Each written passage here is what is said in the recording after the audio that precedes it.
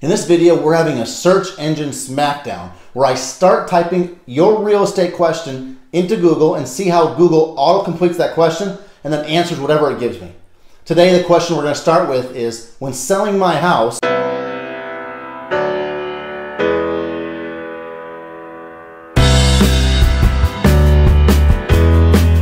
Hi guys, I'm Kyle Pfaffe and welcome to Real Estate Real Answers, a channel dedicated to providing you with honest answers to your real estate questions. And today in our search engine smackdown, we started typing into Google, when selling my house, and one of the first ways that Google auto-completed that question was, what taxes do I pay? I'm not surprised that that's one of the first ways that Google auto-completed this question for two reasons. First of all, everyone pays some sort of taxes on their home. And secondly, because most questions that sellers have about selling their home have to do with money. For most homeowners, their property is their largest investment. And when they're selling their house, one of their biggest concerns is making sure that they walk away with as much money as possible. The first kind of tax that you could pay when selling your home is property tax.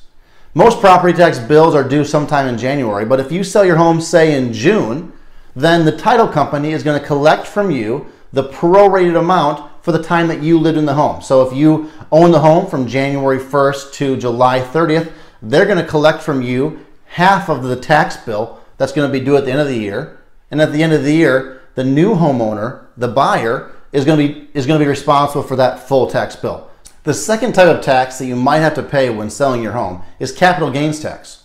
Capital gains tax is the positive difference between the price you're selling your home for now and the price you purchased your home for before. Since 1997, when the Taxpayer Relief Act was passed, single people who make less than $250,000 of capital gains in the sale of their home pay no tax on that. And if you're married, that number is $500,000. So most people never have to worry about paying capital gains tax. The one caveat to that is that the home that you're selling must be your primary residence. This is general tax information, and if you have particular questions about your specific situation, I would recommend you talk to your accountant. If you have a question that you would like the real answer to, you can click on the link below or the bubble in the top right corner, and that'll take you to my website where you can ask your question there and see the answer to other questions also. Anyways, I hope this search engine smackdown has been helpful to you. If it has, do me a favor and subscribe. This is real estate, and that is the real answer.